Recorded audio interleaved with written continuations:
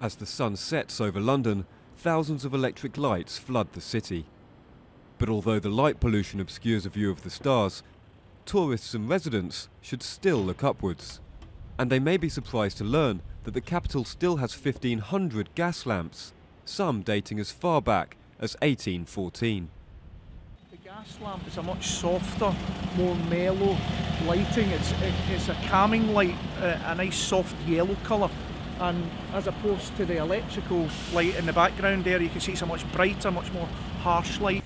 So what the guys, when they come along, have to do... A team of just 5 lamplighters from British Gas maintain the lamps by hand.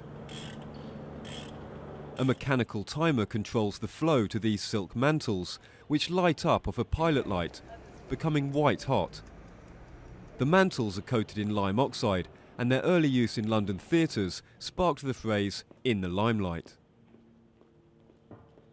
They clean the glass, replace mantles and relight any pilots that tend to blow out. The clocks, once they're fully wound, last for about 2 weeks. So they've all got about 300 lamps each to deal with. So by the time they've gone round, come back to the original lamp, it's all ready to be wound again. When the gas lamps were first introduced 200 years ago, they were a marvel of modern technology, bringing light and relative safety to London's dark and dangerous streets.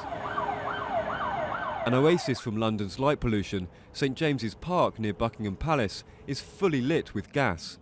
It's one of the few places that people can still imagine that Dickensian atmosphere.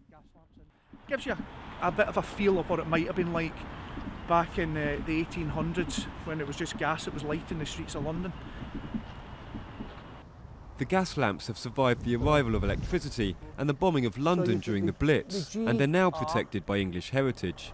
1V and the crown here.